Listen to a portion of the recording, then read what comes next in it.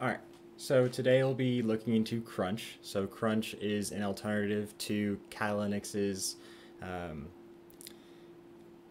char set mode, where you can choose if you want to use uppercase or lowercase or numbers or symbols. I'll just show it to you real quick. Hashcat-H, and you can see the char set. So char set, you could do L for lowercase, U for uppercase, D for decimal, H is like half of the alphabet, I guess. It's like A through F, and then decimal. Capital H is the same thing, but it's capital letters. Special, S is for special characters. A is a special one where it has a lowercase, an uppercase, a decimal, and then a special character. And then B is hex values 00 through FF. This is really good if you have something that would take up a lot of space otherwise. So if you made a word list and it's like 9 to 10 characters and it has letters and numbers, this is definitely a better alternative to Crunch. But what Crunch is good at is making small, concise word lists that can consist of words, or you can have specific letters, specific numbers, specific special characters, all that good stuff. So let's look into it. So clear, and we're going to do the manual for Crunch. So man crunch, since the -H doesn't really give you much. And you can see here is the synopsis. So you type in Crunch, and then you have your minimum length, your maximum length, and then you have your char set. So you have to actually give out, so A, B, C, D, E, 1, 2, 3, 6, 7. You can't just give L for lowercase letters, or it's a lot more specific than Hashcat is.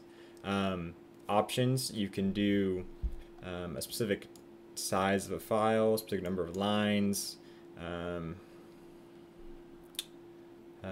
can give it a string for when it needs to stop. So say you wanted A, B, C, D, and you wanted it however, you can stop at C, C, C, D, or you can stop at D, C, B, whatever, whatever you want to stop at, you can stop at it. What's really cool about Crunch is that you can do words. So you can give it word 1 and word 2, or however many words you want, and it will make you a word list out of that. So let's quit this, and let's say Crunch.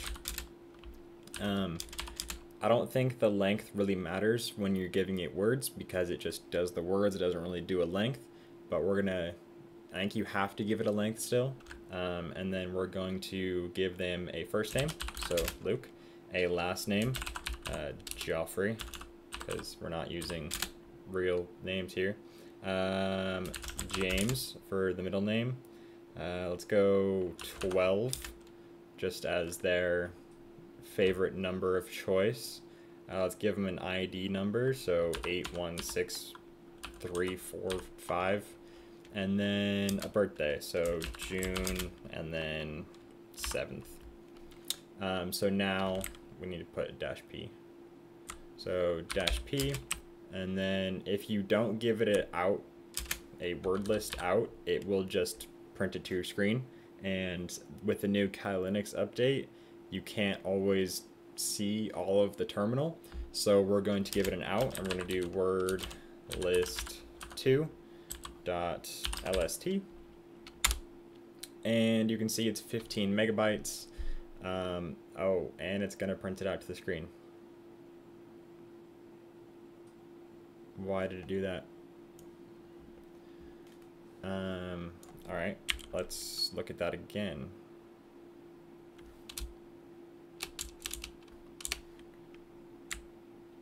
It put -O inside of the -P. That was kind of weird. So wordlist.txt. Okay, so now it is 15,000 bytes instead of 15 megabytes, and it's completed. So let's look, and we see word list.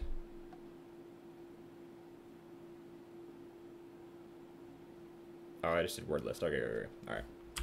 So nano word list.txt, and we can see here's our 12, here's our 7 from the birthday, here's the ID number, Joffrey, James, June, Luke. I just added in something right there. But you can see we have, this is like the entire list right here. So it's super short, super concise. It's not going to take very long to run. Oh, this is not the whole list. We still have a little bit of ways to go. But it's still not going to take very long to run, and it's very good if you are doing a targeted collection for one specific person or a specific company or whatever the case may be, where you know, hey, this guy's dog's name's in here, his birthday's in here, and his username on Instagram is in here, but I don't know what order it's in, so we're just going to do every permutation of that, and Crunch is really the program that you should use for that. If you want a bigger word list, so AT&T used to use 10 or 11 digit passwords on their Wi-Fi routers, and it was purely digits, so there was no letters. There was, we're gonna exit out of that. It was just 10 letters, I'm pretty sure. So we're gonna do 10, 10, 0, 1, 2, 3, 4, 5, 6, 7, 8, 9, and we're gonna do an out file, and we're gonna do att.lst. .lst and .txt are interchangeable within Linux.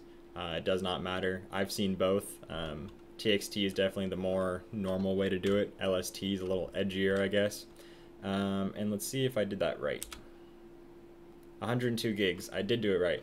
So this will write out, how many lines? 1, 2, 3, 4, 5, 6, 7.